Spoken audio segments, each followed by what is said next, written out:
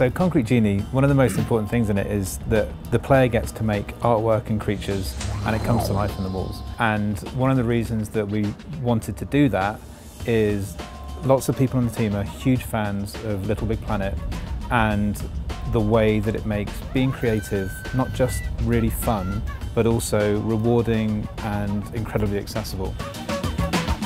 The thing that I learned is how much you care about something that you've made.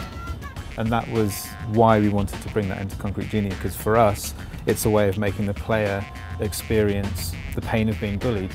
When the characters in the game start ruining your artwork and hurting the creatures that you've made, you're extra invested.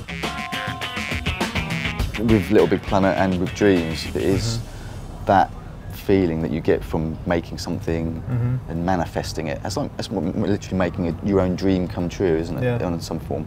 You don't have to worry about having an end result, it's just the act of actually using it is entertaining and fun. Yeah. We've got the depth there and the complexity, but the point is there's an entry level which is a bit more fun and playful.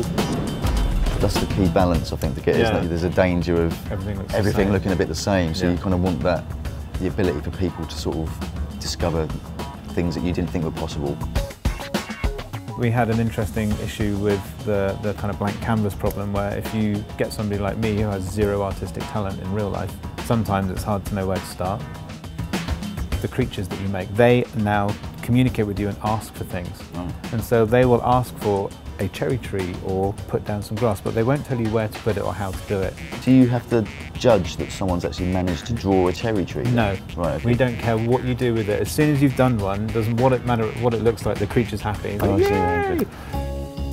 Another thing that's been tricky for us is to get that line between agency and assistance just right, so that it always turns into something amazing and beautiful, but you still feel like you did it. You know, a lot of the brushes will respond to how tightly you're gripping the right trigger to paint with it and things like that.